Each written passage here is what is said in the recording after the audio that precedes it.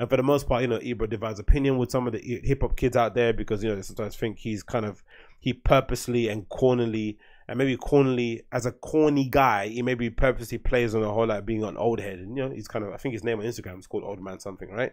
So he kind of purposely plays on that, plays a bad guy in hip hop now. And in general, kids are surprised that he got the job, because in most of his interviews, especially with some of the younger generation kids, he always kind of does that thing that a lot of the guys, even some of the guys at Breakfast Club, they do that thing where like they purposely let the artist know again and again that they haven't listened to their music, right? That they're only there because of the label kind of got them the kind of seat at the table per se, which I always find very, very disrespectful in that regard. I don't really see what that's all about. Again, maybe this is the generational gap, kind of maybe can explain it, but I never got the thing about interviewing somebody and having no idea what they're doing, what they did before. I know it used to irk me a lot when I used to sometimes listen to BBC Radio 5 Live or whatever it may be, or BBC Radio 2, and they used to have authors on and read particular books, and they'd have them on, and then the interviewer or the radio host had clearly not even read a couple of interviews with the person, or maybe watched a video interview, because sometimes if you don't have to read, maybe reading a book before the interview is maybe a bit of a stretch, right? But at least watch the author in the interview. You can maybe get a brief synopsis of what they're kind of talking about of the book through the interview. But they've done no background research and just kind of going off the notes that the producer gave them, which are usually, you know, very simplistic and kind of surface and don't have any sort of depth to them, and aren't really conducive to asking better questions.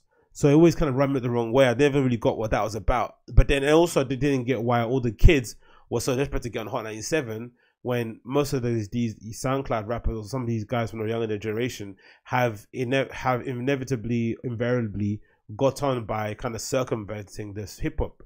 The radio platforms. That's what they've kind of done, right? With the advent of streaming, you don't necessarily need to be on radio anymore.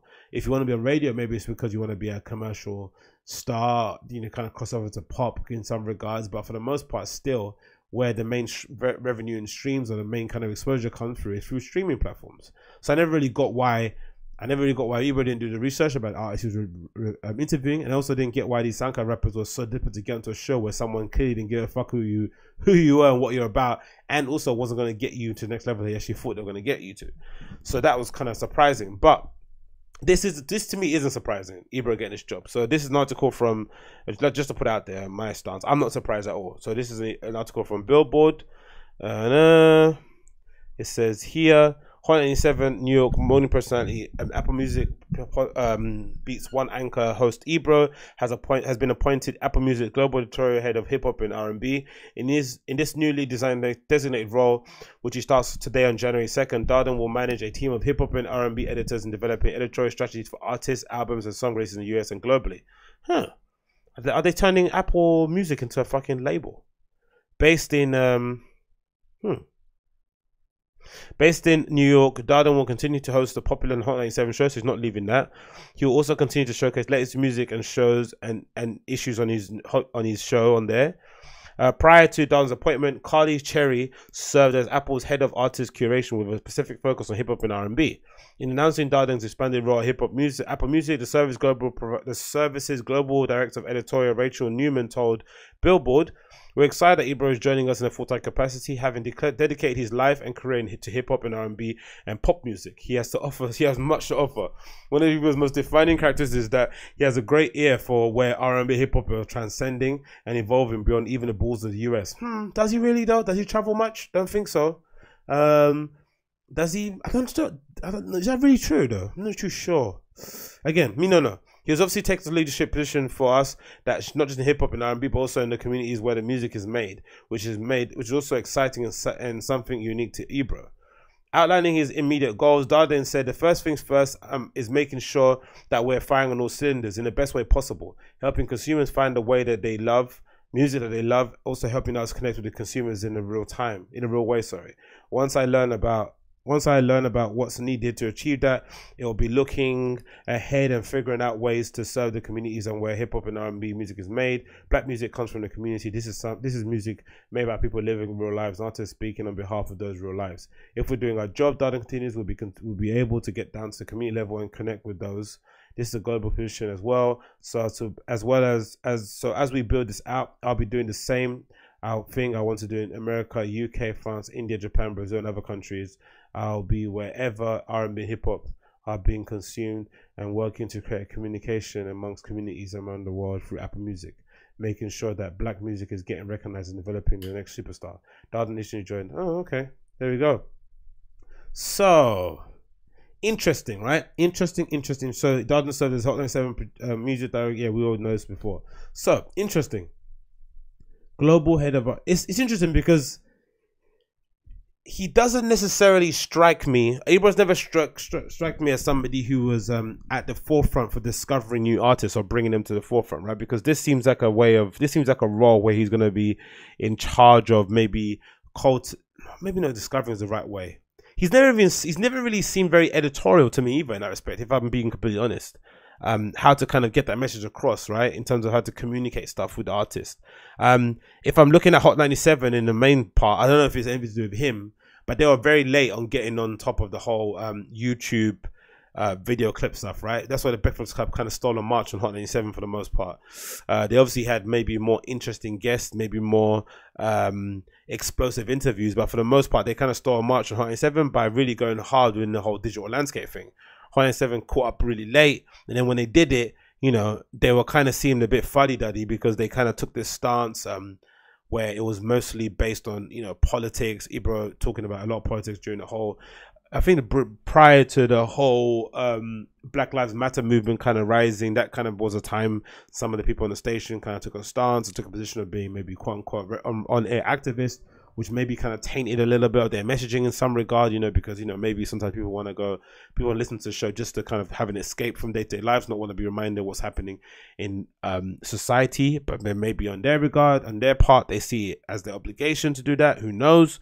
But regardless, it never really seemed as if like they had a real good grasp on how they're communicating the message or how they come across. It always seemed as if like they were aware of it, but didn't care. You know, Ebro kind of played on the whole idea of him being basically an adult troll, which kind of worked in his graces in that respect.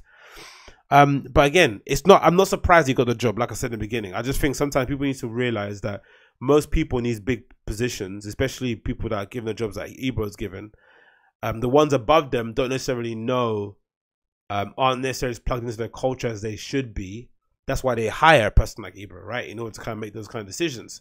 And then when they want to make the next step forward, and the only person that they're gonna hire are the ones in and amongst them. Because if they didn't know who to hire before Ebro came in, do you think if they get him on board and he's saying all the right things and he's got this really good background, 27, blah blah blah blah, that they're gonna go out and kind of get an external person and who might know a bit more, who might be a little bit more plugged in to lead it? It doesn't make any sense.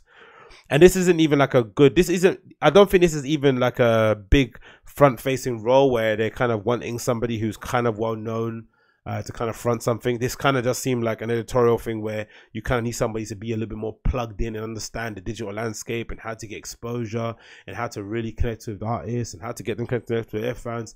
It's not like a influencer type role, so that kind of makes it confusing too, because if that was the case, then maybe he's a good example of it, because, you know, he is kind of, you know, one of the recognizable faces in New York and maybe US based hip-hop radio. But again, like I said, I just don't think it's a big surprise. I think if you're a kid out there and you're pissed off you got this job, I think it's your responsibility to get on your shit and to make sure that you're involved in these conversations. But I don't think it's his responsibility to kind of like, you know, what's that word called? To kind of move out of the way and give the young kids room. That's ridiculous. I never really got that kind of way of thinking. Oh, give the kids space so they can come in and do it as well. Like, why? Why should I do that? This is my career.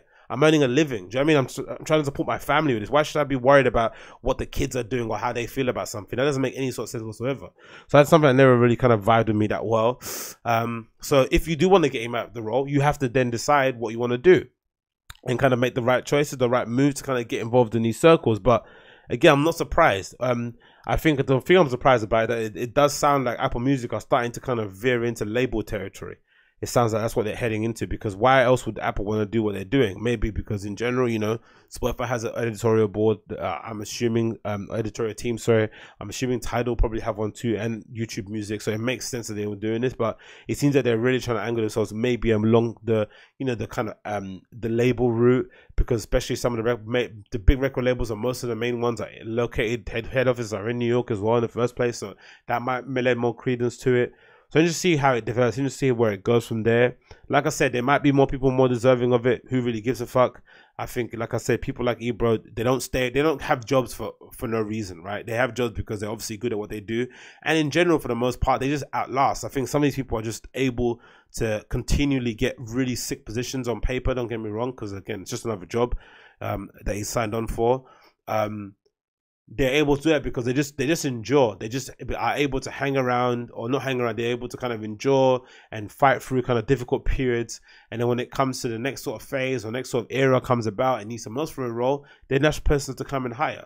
So that's another thing that needs to kind of be said more often. You know, one of the main traits is not hard work, or one of the kind of, you know, paths to success is not mainly just even hard work. Sometimes it can just be, you know, endurance, being able to kind of withstand all the kind of pellets you're going to get along the way. And then maybe along the way, at the end of the road, there'll be a chance for you to finally then kind of get your just desserts, because there'll be no one else left around, because everyone's kind of given up because it's not as comfortable as before the start. So yeah, so I guess congrats to Ebro on the role. Interesting to see how it develops and where it goes from there, and what Apple do next time, or maybe the next couple of years or so, with their quote unquote label, or whatever situation it is now at the moment. Because it seems like a bit like the head in that kind of realm, but maybe I'm completely wrong. Who knows?